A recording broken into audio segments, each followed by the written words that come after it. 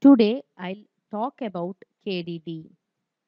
KDD is Knowledge Discovery in Database.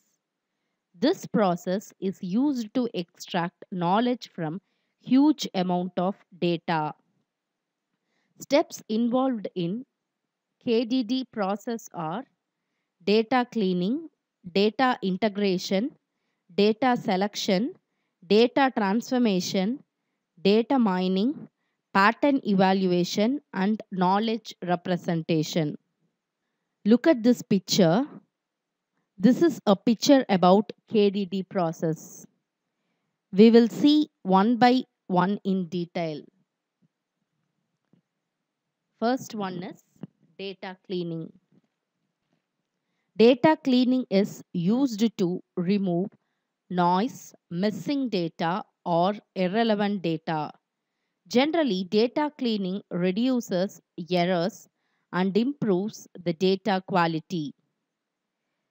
Next step is data integration.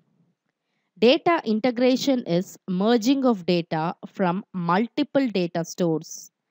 Careful integration can help reduce and avoid redundancies and inconsistencies in resulting dataset. This step improves accuracy and speed of data mining process. The next step is data selection. Data relevant to the analysis task are selected from the database for further processing. Next is data transformation. Data transformation routine converts the data into appropriate form for mining so that the resulting mining process may be more efficient for mining by performing summary or aggregation operation. Let us take an example. Daily sales data may be aggregated to compute monthly and annual total amounts. Data mining. Data mining refers to the application of algorithms for extracting data patterns. Next is pattern evaluation. Data mining generates interesting patterns. Interesting patterns are evaluated to obtain the desired result.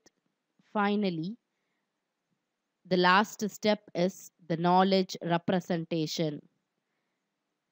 In this step, visualization and knowledge representation techniques are used to present mined knowledge to the users. Thus, KDD process is explained.